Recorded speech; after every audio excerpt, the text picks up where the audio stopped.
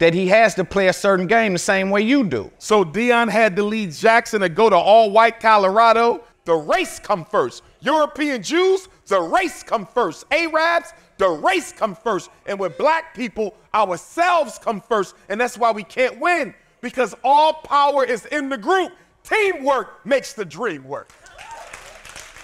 Business doesn't have moral clause in it, right? So no, European business doesn't have. And that's what the colleges are, right? Ain't that the European structure? Okay. All right. So we're speaking about again, situational awareness.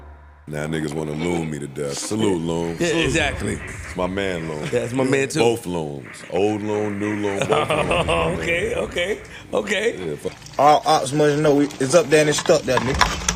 When it's up there, man, it's stuck there. Shut up.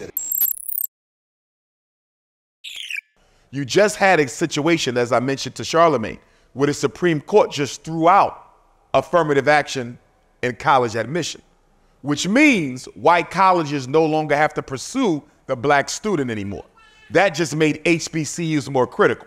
If they don't survive, the black middle class and or professional class doesn't survive. When Deion showed up at Jackson State, and I've spoke to players after that interview, players who told me Deion did not tell us he could leave. Not that quickly. Multiple players. But at what point do we... But let me finish that point. Go ahead. So therefore, you come to this HBCU, you see the change that you're able to generate.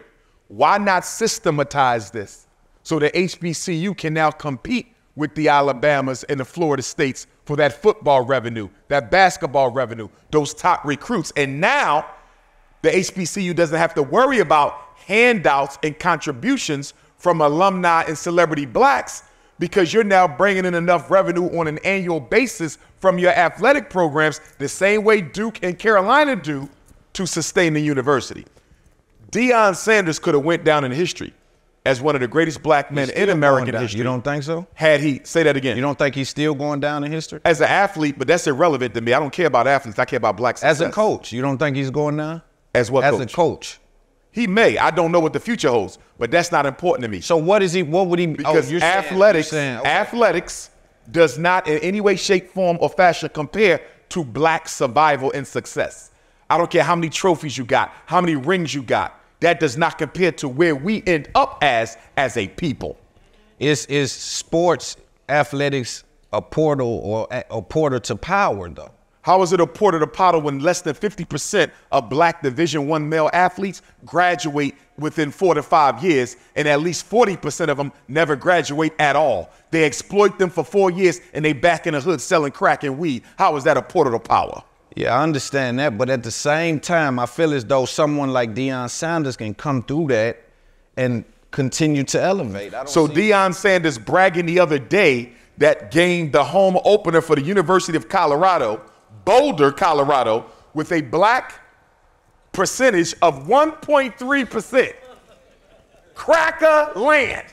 1.3% black people in Boulder. Y'all know King Kong was coming. 1.3% black people in Boulder, Colorado. 2.6% black students at the University of Colorado. Deion bragging that the home opener made $18 million. What did that do for us? I mean, I understand that, but I think he's thinking about his journey. The same. Hold on. The same way you're thinking about your journey. No, my life is for the people.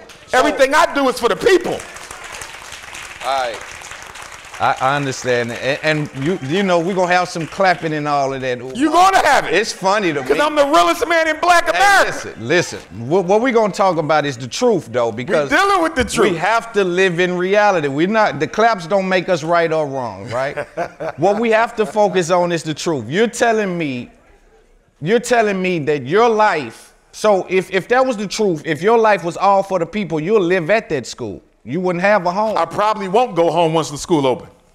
Before it opens, you would take the money from your home and put it in the school. I have.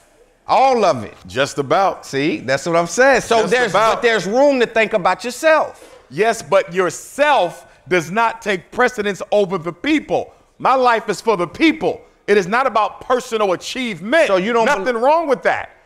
Here's what I'm saying, because I don't want to make it all about Dion. You understand? Right. This is a systemic problem we have as black people, where we never subvert the personal agenda for the best interest of the race. That's where we have to go. Chinese, the race come first. European Jews, the race come first. Arabs, the race come first. And with black people, ourselves come first. And that's why we can't win, because all power is in the group. Teamwork makes the dream work. Hey, y'all are funny, man. Y'all are so funny. Hey, you know they were gonna do this, cause you're powerful with this talking thing. Nashville, make some noise. This is why I brought you though, Umar, because again, the way you speak, I think you're one of the most brilliant speakers in the world. But again, I want us to hammer this point down. You don't sleep at the school, right? Well, remember, You do have a life outside of the school, outside of the mission, outside I have a life outside of the school, but I don't have a life outside of the mission. There's nothing I do on a daily basis that isn't directly tied to the liberation of African people. I don't know.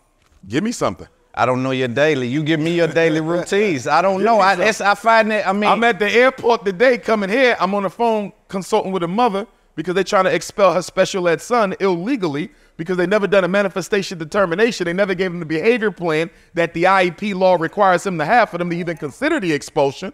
Then I'm on the phone with another mom trying to help her save her son. People call me 2, 3 o'clock in the morning with mental health and educational emergencies.